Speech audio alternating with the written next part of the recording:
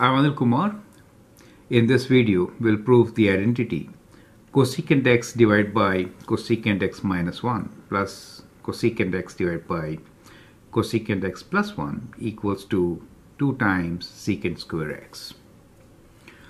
Now let's begin from the left side, which seems to be more complicated. We'll simplify this as the right side. So we can take cosecant x common, right? So we get cosecant x common. And we could write this expression as 1 over cosecant x minus 1 plus 1 over cosecant x plus 1, correct? Now we can take a common denominator here, which is product of these two, right? Which is cosecant x minus 1 times cosecant x plus 1. Now that gets cross multiplied, so we have cosecant x plus 1 plus cosecant x minus 1, correct?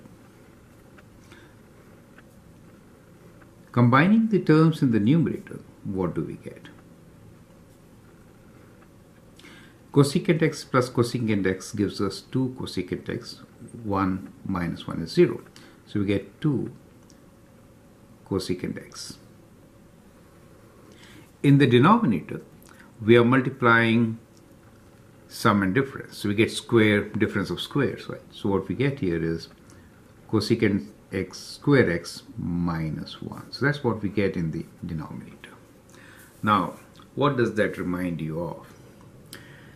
So let's look into some trigonometric Pythagorean identities. We learned cos square x plus sine square x equals to 1.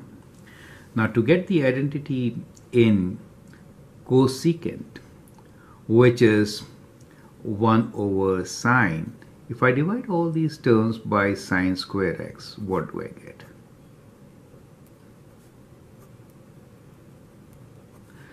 Cos over sine is cotangent, right? So we get cot square x plus 1 equals to cosecant square x, right? So cosecant square x is cot square x plus 1. So that is the identity which we can use. Cosecant square x minus 1 is cot square x. We write this as cot square x equals to cosecant square x minus 1. So that is also we can write this identity as, correct? So let's do this. Instead of the denominator of cosecant x square x minus 1, we'll write this as cot square x. So what we get here is numerators, when you multiply, we get 2 cosecant square x, and the denominator cosecant square x minus 1 I'm writing as cot square x. Right. Now we want to show that this is 2 secant square x. So let me write them in terms of sine and cosine.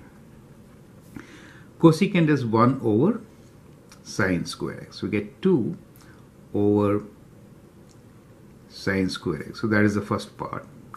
And the cot square x is cos square x over sine square x. So it is cos square x over sine square x. Is that clear? So we wrote this cot square x 1 over cot square x as this part. Is it okay? And 2 cosecant square x as 2 over sine square x. Now that could be simplified by cancelling sine square x.